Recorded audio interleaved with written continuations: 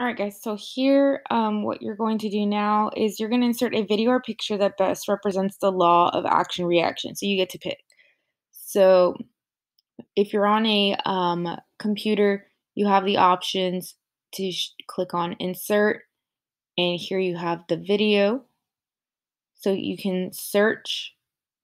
Um, you can, if you have the URL. So if you decided to search on YouTube first and then paste the URL there, you can. You'll select it and add it in there. Or you can insert a picture. So you can upload from the computer or search for the web. And then once you've decided on the example you're going to use, you're going to insert it on page 11 or slide 11. You're going to insert that here. You're going to explain why you think this video or picture best represents this Newton's law. Newton's law, because you want to explain why. And then again, what are the action forces? What are the reaction forces?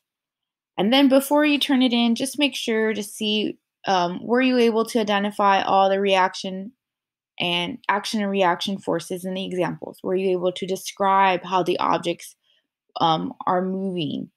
Were you able to provide an example of your own and describe how it represents the law? If you guys were able to do all of this, then you're heading towards mastery of the content, okay?